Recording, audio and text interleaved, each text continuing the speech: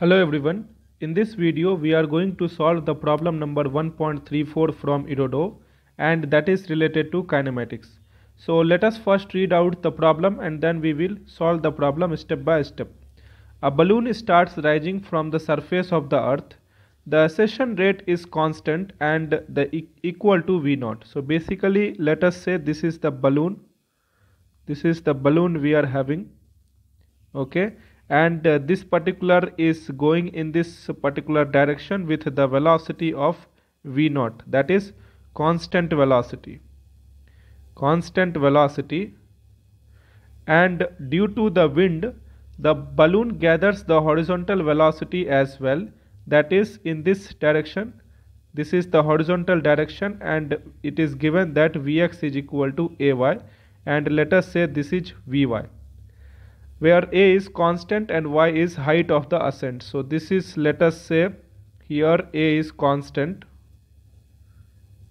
and y is the height of ascent, means let us say this is the earth surface, and from here the distance to the balloon is y. Okay, find how the following quantities depend on the height of the ascent. So first problem, it is asking to find the horizontal drift of the balloon, that is x as a function of y. So let us say if we write the velocity vector at any instant of time, then we can write it as velocity in the x direction I cap plus velocity in the y direction j cap. Okay, and it is given that velocity in the x direction is ay I cap plus velocity in the y direction, that is constant, and it is v0 j cap. So this is the velocity vector we are having. Now if we see the x component, it is dependent on y. If we talk about the y component, it is constant. So the Vy, we can write it as dy by dt is equal to v0. Okay, and if we take this dt to this side, then we will get dy is equal to v0 times dt. Let us integrate from y is equal to 0 to y and integrate t is equal to 0 to t. So this side the integration of 1 is nothing but y.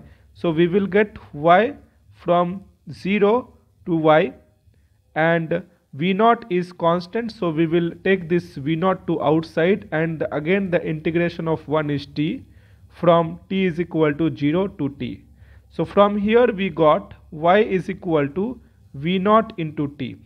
Okay, so we got y as a function of time.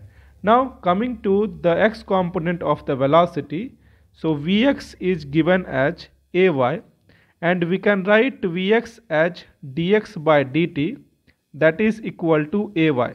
Okay, here it is written as the derivative with respect to time, so I should have the variable which is dependent on y, and we have found out the values of y here, that is v0 into t. So we can write dx by dt is equal to a times v0 into t. Okay, and if we take dt to this particular side, then we can write dx is equal to a into v0 into t into dt. Okay, now both sides we can integrate from x is equal to 0 to x and t is equal to 0 to t. Okay, because from this particular point, let us say this is the time instant of t is equal to 0, and the point at which it is going, let us say it is t is equal to t. Okay, and the vertical distance, if we see here the position, let us say y is equal to 0, and as it is going in the vertical direction, so let's say it has moved the vertical direction by y distance, and if it is going in the horizontal direction, so let us say the balloon has moved by x distance. So it is going from, let us say 0, 0 to the particular point of x, y. Okay, so that's why I am writing here from x is equal to 0 to x, and here also I have written that is y is equal to 0 to y. Now let us integrate. The integration of 1 is x, so we can write x is equal to 0 to x, and here we can write a into v0 is constant, and the integration of t is t square by 2 from t is equal to 0 to t. Okay, and so on the left side we can write x is equal to a into v naught into t square by 2. So this is the expression of x we got as a function of time. But in the problem it is asking to find the horizontal drift, that is x as a of the balloon x as a function of y. Okay, so if we write the expression of the drift as a function of y, then we can write it as a v naught by 2, and we can substitute the value of t from here. We can write t is equal to y divided by v naught, and let us substitute the value of t from here. We will get y divided by v naught whole square, and from here we will get the expression of x as a function of y is equal to a times v naught into y square by 2 into v naught square. So from here we will get a times y square divided by 2v naught. Okay, so this is the value of x we got as a function of y is equal to a y square divided by 2v naught. Okay, now coming to the second part of the problem. In the second part it is asking to find the total tangential and normal acceleration of the balloon. So let us say if the balloon is going in some curvilinear path or the straight line. So let us say B part. For example, let us say the balloon is going in this particular path. Let us consider the general thing, that is curvilinear path. So at this particular point the velocity will be tangential to that curve. Okay, and if the acceleration in the velocity direction, that will be the tangential direction, and the acceleration which is perpendicular to the velocity, that we can say it as the normal acceleration. And what is the velocity that is in the tangential direction? That is the total velocity. Okay, so we can write the net velocity vector is equal to vx I cap plus vy j cap. Okay, and we have found out the value of vx, that is given as a into y, and y we have found out v naught t. So it is, we can write a into v naught t times I cap plus the y component velocity is v naught j cap. So the value of the total net acceleration vector magnitude, we can write it as a v naught t whole square plus v naught whole square under root. So from here we can write a t whole square into v naught square plus v naught square. Let us take the v naught square as a common. So we will get 1 plus a square t square under root. So this is the expression of the magnitude of the net velocity we got. Okay, which is in the tangential direction. Now if we write the value of the tangential acceleration, that we can write it as a rate of change of velocity. Okay, so we can write d by dt of v naught into 1 plus a square t square under root. So if we differentiate this particular expression, we will get v naught.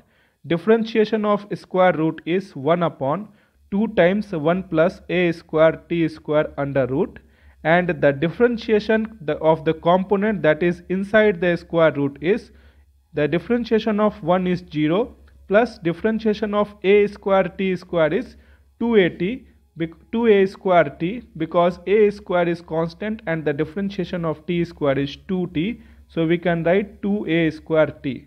So this is the expression of the tangential acceleration we got. So we can write at is equal to 2 will get cancelled. So we will get a square t v naught whole divided by 1 plus a square t square under root. Now if we want to write the tangential acceleration as a function of y, that also we can write, we can substitute the value of t from this particular expression, and then we can get the tangential acceleration as the function of y also. Okay, alright, so let us say the total acceleration. What is the total acceleration is given. So we have the velocity vector that is equal to velocity vector is given as a v naught t I cap, a v naught t I cap plus v naught j cap. So we can write derivative of the velocity vector is equal to acceleration vector. That we can write it as derivative of d by dt of a v naught t I cap plus v naught j cap. So if we do the differentiation of a v naught t, we can get a v naught. So this is the value of the acceleration vector we got. So that means if we consider the magnitude of the total acceleration, then we can get it as a v naught. Now the normal component of the acceleration whole square plus the tangential component acceleration whole square, we can write it as total acceleration magnitude whole square. Okay. Then we can write the normal component of acceleration whole square is equal to total acceleration whole square minus tangential acceleration whole square. So that we can write it as a square v naught square minus what is at. At is given as a square t v naught. So we will get a to the power 4 t square v naught square whole divided by 1 plus a square t square, a square t square. So from here we will get a square v naught square plus a to the power 4 t square v naught square minus a to the power 4 t square v naught square whole divided by 1 plus a square t square. So from here we will get the normal component of acceleration whole square is equal to a square v naught square divided by 1 plus a square t square. So from here we will get the normal component of acceleration is equal to a times v naught whole divided by 1 plus a square t square under root. Okay, so this is the expression of the normal acceleration and the tangential acceleration we have got. I hope the entire procedure is clear. Thank you.